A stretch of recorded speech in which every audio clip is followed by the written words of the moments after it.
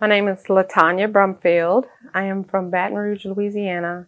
Been a registered nurse for 21 plus years. There's a framework called BRAVE, and it stands for breath and body, reflect, ask, validate, and educate. B stands for breath and body. You just take that deep breath, let go of those feelings that may not be productive. Then you reflect. You reflect on your own personal biases. You reflect on what actually happened in the moment in which that is driving the need to have the conversation. Next is ask. You ask. You get more information. You've already reflected on the information you have.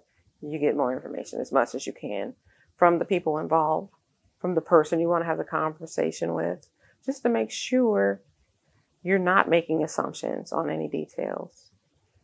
And then once you get that information, you validate it. That's V in BRAVE. Validate. You validate what you've heard. And then from that information, you educate the other person. And education could involve sharing a personal experience.